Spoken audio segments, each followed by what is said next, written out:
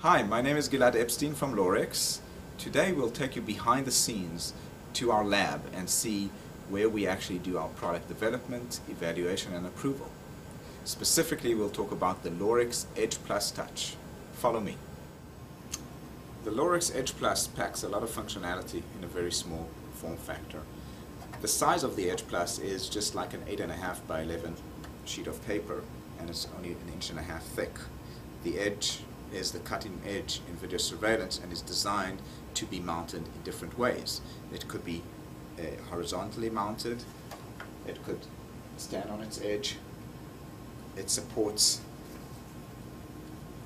wall mounting or VESA mounting to the back of an LCD monitor. So you can actually conceal the DVR behind a monitor, under counter, or even in a drop ceiling in case this is a business setting and you want to conceal your DVR and you have all the wiring there.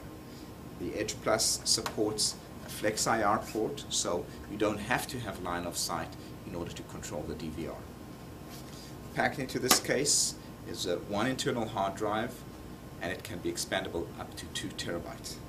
Other unique features to the Edge Plus DVR is the fact that it has a DVI output for high resolution video output, and it comes with a DVI to VGA converter, so you can connect to any PC monitor or TV with a VGA or DVI input. It has a network port supporting network connectivity, so that you connect this to your router and then you can connect to the DVR from anywhere in the world on any device, whether it's your PC, your Mac computer, or any smartphone. So by having your Edge, you are simply connected on any device today. Forget about your remote control, forget about your mouse. Your touch screen now works just as easily and much faster and much more intuitively. I'm going to go and demonstrate specific features that are enabled with the touchscreen that are not possible in other DVRs. So we looked at the split screen. Let's look at the menu settings. So I'm going now one by one and I'm going to adjust. Let's adjust the color on camera number 2. Oh, I see that this is a bit dark. What I have to do is I just go to the slide bar and I just slide and adjust the color to match the specific environment. Similarly, you do that to the contrast, the saturation, cool menu option. Let's go to the alarm menu. In the alarm menu, I can set up motion detection on a camera. So, for example, if I wanted to set up motion on camera number 2, okay, and I'll go to the motion scene. Right now, it is all shaded. Shaded means that it's detecting motions on all areas of the camera. But let's say I wanted to cancel out the traffic going through this road, and I wanted to capture motion only when cars enter the driveway. So right now, that red car that just passed will not be detected because I've canceled that out. So right now, by clearing these motion areas, I've eliminated motion detection on those specific scenes.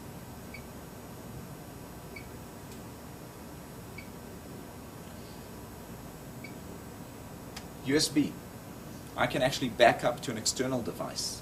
If I wanted to say, let's back up today's date, but I want to start not from 11:18, but I wanted to start from 11:10, simply scroll and you get to the desired time that you want. Recording options.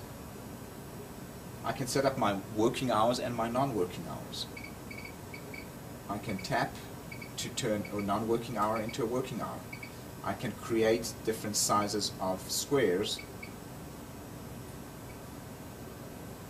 And so far you've seen I've been able to operate the system with a touch of a finger. Another cool feature is the search by list. The list gives you the events that happened per camera, and it actually has an icon for each type of event. For example, right now I can see a motion event on camera 1. All I have to do is tap it, okay, and it switches to it. and I can see that, oh, that's the motion event. That's the car going by. That triggered motion, that got captured in the event log. So, as you can see, I have up to 16 cameras. This DVR supports 8 or 16 channels. But I can filter it and say, okay, show me only the events that happen on camera number 2. Give you a practical use for that. If this is installed in a home, and it's at the entrance of the home, and you wanted to see who arrived during the course of the day, all you have to do is select the specific camera and say, I want to see motion events. It will filter the relevant motion events and show you with a timestamp exactly what happened. You can go from one, and you'll see it dynamically change the picture. So you don't even have to press play. You see a different truck here versus the truck arriving over there, moving ahead, a different car, van. So instantly you can see what happened. Ideal for businesses, very practical for homes. This system also supports remote viewing over smartphones. So I'll give you an example. I've got my BlackBerry over here. I have an app. I click on the app, and I'll click connect. Right now, once again, using touchscreen operation, I'm connecting wirelessly over the 3G network, and I can see my home.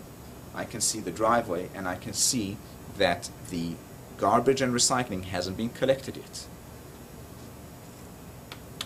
So, remember, keep in touch, stay connected.